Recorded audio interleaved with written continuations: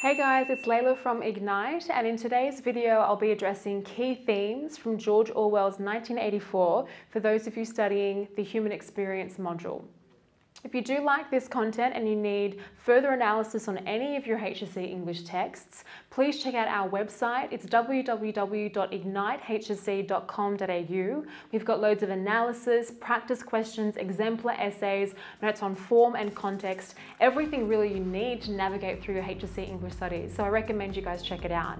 But for now, let's get into today's content.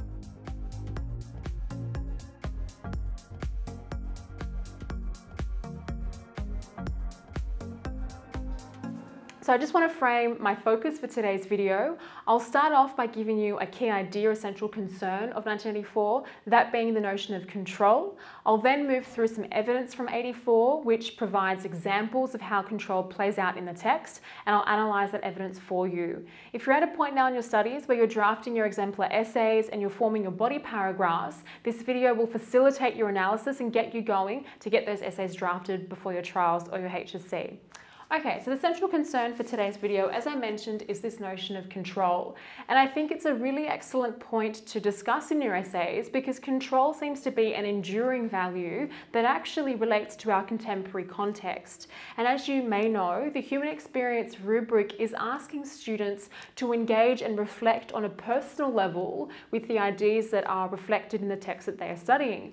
And I really like this image because I feel like that captures the enduring value of control as represented in 1984. So we've got, of course, the infamous quote, "Big Brother is watching you," a motif throughout the text which reflects the totalitarian modes of control to which Winston is subject, but also, of course, within Orwell's context, this notion that the individual is under the omnipresent control of the state and their will to survive is limited by that omnipresence of control.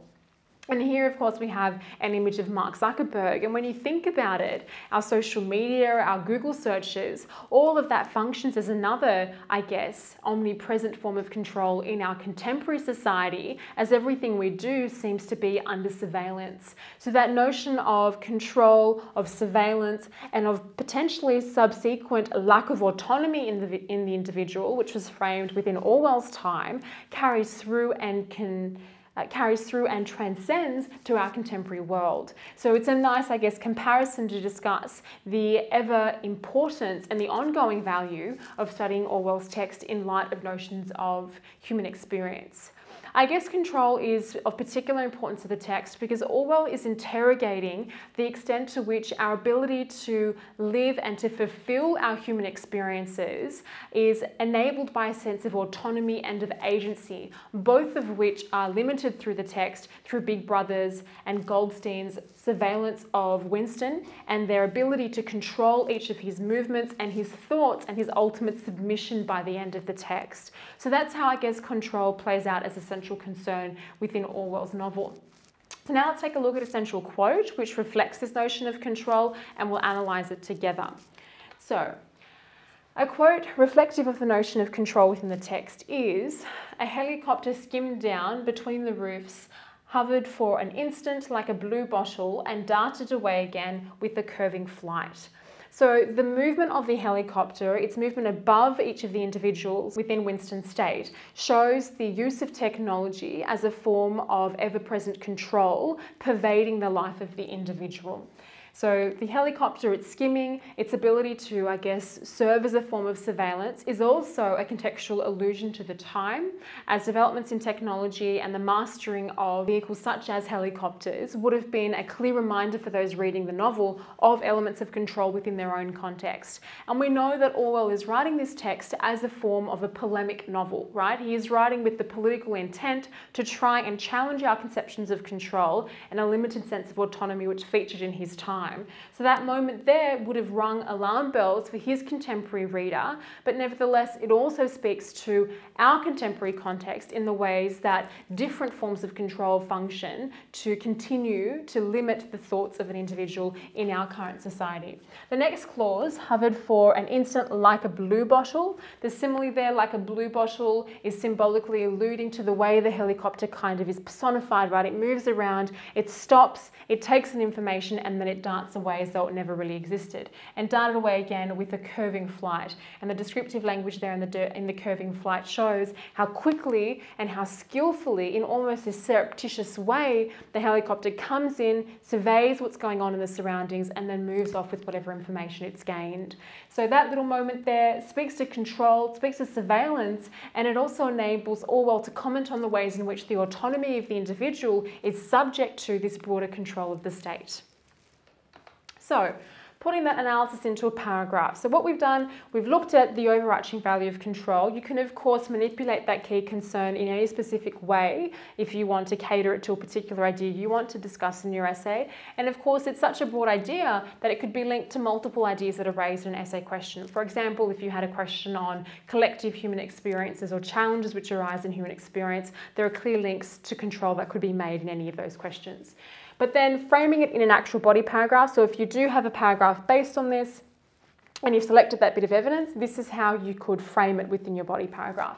So it reads here, Orwell's text interrogates the value of autonomy to one's human experience, right? Autonomy being your sense to be independent.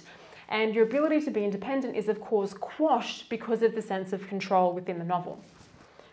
Here, the simile of a blue bottle and darted away again with the curving flight highlights the mechanisms of the totalitarian regime as poisonous and omnipresent. And that's actually a really key point, right? Because the blue bottle has poison. It can sting, it can harm the individual. So to describe totalitarian control in this way is to enable Orwell to make a social comment about control in his time as a symbolically poisonous feat. Furthermore, Orwell's literary mode personifies the city itself, and that's right, the actual setting is conveyed as alive. Yes, there's this almost zoomorphic description there as the blue bottle as an animal is used as anomalous with the city, but it brings to life these elements of control and how they function to, I guess, limit the life of the individual. As a live form of control engulfing powerless Winston. He is literally engulfed by these motifs of control which play out throughout the text. So that's how you could go about analysing a bit of evidence based on the notion of control. Let's have a look at another quote from the text. It was an act of self-hypnosis, a deliberate drowning of consciousness by means of rhythmic noise. So this quote here is speaking to the subhuman chanting of the BB sound, which functions as what we could call an oral motif or a leitmotif, L-E-I-T-M-O-T-I-F, which is the repetition of a particular sound throughout the text. So their subhuman utterance of that sound is symbolic for the manipulation and the subconscious of the individual being controlled by the modes of Big Brother throughout the text. If we look at this as well, the deliberate drowning, the plosive, you could say, or the dental repetition there, the harshness of those words emphasises the extent to which the subconscious of the individual is being controlled. By means of the rhythmic noise, there's this hypnosis that is associated with the control of the state. So the first quote I gave you, I picked that one because that's speaking to the external setting of Big Brother, right? The external setting of the environment being that which can control the individual. Now we've moved beyond external setting within the subconscious of the individual, which is of course where the most powerful form of control takes place. The fact that the individual, because it's a form of self-hypnosis, that one is not actually conscious of the form of control to which they're being subject, which is what makes Orwell so alarmed. The fact that our agency and our autonomy is compromised by the forms of control to which the individual is subject. Okay, so taking that into account, this is how you could put it into an exemplar piece of analysis. The subhuman chanting of BB is an oral motif, or you could say leitmotif, which reinforces the manipulation of the individual. This presents Orwell's construction of autonomy as fundamental to one's experience, right? So if we're asking ourselves, what's the purpose of describing this in this way in the text? It's to make us aware of the inherent value of independence and autonomy in order to actually live one's human experience. Orwell is saying that we're not actually living in that post-war context because of these modes of control to which we are subject.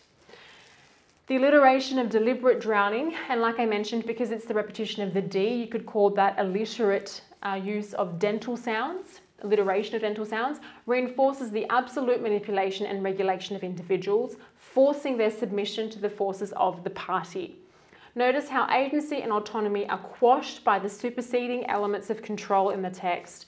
As a result, human experience is controlled by the hands of the state. The individual and their independence are at the whims of broader senses of control within the text. Alright guys, to summarise the video, I hope you've gained an insight to some of the key overarching ideas to 1984, that being the notion of control, and ways that you can construe that to link to different question types, be it the paradoxes of human experiences or the challenges or anomalies. And I hope now you've got a little bit of evidence to give you a kickstart on drafting up your paragraphs for your scaffolds. If you do like the content, like and subscribe to our channel. Put any comments if you've got questions about any of the material that's in here. And if you do want further assistance with your studies, visit our website because we have a plethora of information that will help you with all of your HSC English studies. Thanks again for watching guys, and I really hope to see you in the next video.